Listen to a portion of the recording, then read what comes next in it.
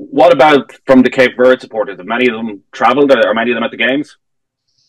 Yeah, to be fair, there's a lot more than I thought there would be, especially for the group games. And then when we reached the last 16, the local airline in Cape Verde put on flights. Like it was like a day trip going to Abidjan, getting a match ticket and flying back that night for the game. And I think a couple of hundred made the journey, and it was incredible.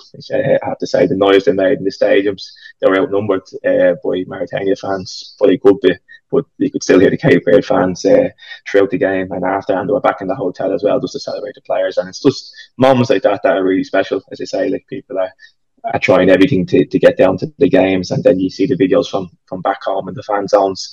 I was speaking to my dad after the game. He said no one's gone to work in Cape Verde for a few weeks, like so. Long way to continue.